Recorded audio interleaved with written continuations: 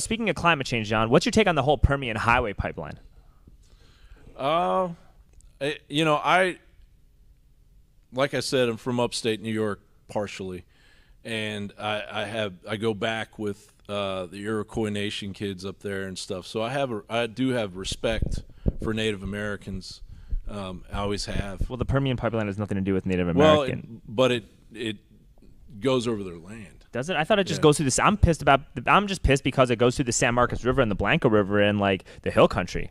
Okay, well, that was the Dakota pipeline that was going. That was the Dakota pipeline. Yeah, the Permian pipeline goes through Central Texas. It goes right through our backyard, dude. Like that's the issue that everyone should have been super up in arms about if you're on the left at all. Like, you know what I mean? Yeah, it's 105 degrees in here. It happens. 5 hours sleep. I got you, buddy. But yeah, okay. So, the problem is that there's a lot of corporate interests.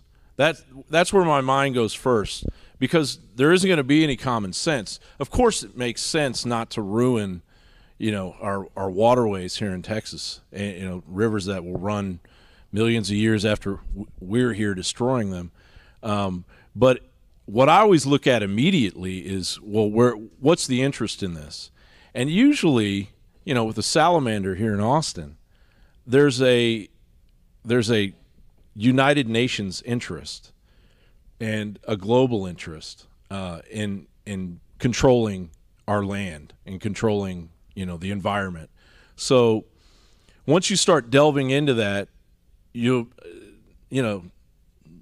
times out of 10, especially nowadays, maybe 9 times out of 10, you're going to find that there's a corporate foreign interest. It all leads back to a corporate foreign interest, right? But that's controlling the environmental. Sure. I get all that, and I think that there's something to be said about how we're going about fighting climate change, and I think it can go into the fact that Austin's idea of fighting climate change is to just flood downtown with a bunch of scooters, and build this bullshit rail system that's going to tax people out of their house and home and do nothing in terms of really providing green transportation. That's what I think is coming. But that being said, man, like that pipeline's getting built. Mm-hmm. Like that pipeline is getting built. Like the state legislator basically said that a private company can just use eminent domain. Well, they've been able to do that for a long time, right? But they were trying to stop that in the legislature, and that failed. That a private pipeline company could use eminent domain. I think that's evil. It's evil. It's like the most un-American thing that you could do is I've let a private. experienced it. My family had a cemetery in Kentucky, and they just claimed eminent domain, and they built a highway right through it over graves.